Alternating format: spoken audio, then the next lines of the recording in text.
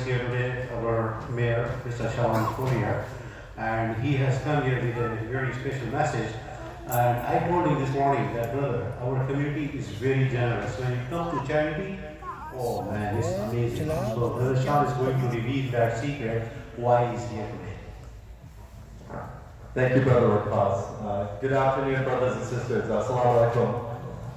Thank you very much. I will not take much of your time today. I really appreciate the opportunity to be here and speak to you about a very important challenge I would like to issue on behalf of myself and a lot of the more unfortunate, or the unfortunate people in Durham region. And I'm here to ask for your help with our campaign for Feed the Need.